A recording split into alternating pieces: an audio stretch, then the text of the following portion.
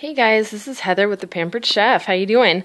I'm doing this short video about the Stealing Hearts game. I don't know if all of you are familiar with Stealing Hearts, but basically it is a type of recruiting game.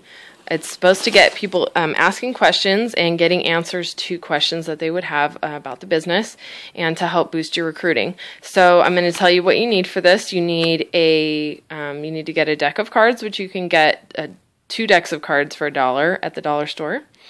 You're going to need some little prize bags. You can get 10 packs of these guys for $1, and this is a good size. You don't want to do anything too big. You can get these for $1 at the dollar store, a 10 pack of them. And then you want some small prizes, either Pampered Chef stuff. You can do a rub or a citrus peeler or pan scraper, anything like that you want to put in there. And you can also I've done little notebooks with cute pens and manicure sets, just little inexpensive things that are fun to get as a prize. So you want to have those. And then the other thing that you want to have is some labels to put questions on the back of your catalogs. Okay, so the way that the game works is real quick, let me tell you about what you need out of the deck. So you don't need a full deck of cards for the Stealing Hearts game. All that you need is all of the heart cards and all the spade cards.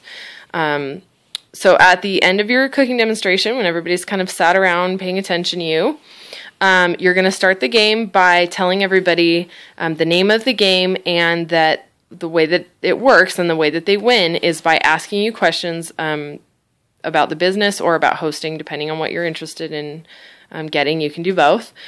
So when people ask you a question about the business, you're going to go ahead and give them one of the heart cards. And you want to make sure that the cards are all shuffled too, by the way, separately. So all the spades should be shuffled, and then all the heart cards should be shuffled as well. You're going to hand out all of your heart cards. And the reason for the questions being written on the back of the catalogs is that anybody who's tried to do like the ticket game or anything like that, you know that a lot of times, more often than not, sadly, you ask people to start asking you questions and there's a lot of silence. So this kind of helps eliminate that. You just tell people if they're quiet to begin with, if they don't just have a bunch of questions for you right off the bat, say, okay guys, you can look on the back of your catalog and get a question. Just ask me the question that's on the back of the catalog, whether you care about it or not. Ask me the question. Because that's the only way that you're going to get a card, and that's the only way that you have a chance at winning one of my little prize bags. And they'll start asking questions. So I have several different questions on the backs of these, like do you have to be a great cook to do this? What kind of hours do you work? How much money do you make? What are the benefits of the business? Things like that. You want to ask any question that you want people to know the answer to get them excited about this business. You want to put on the back of those catalogs.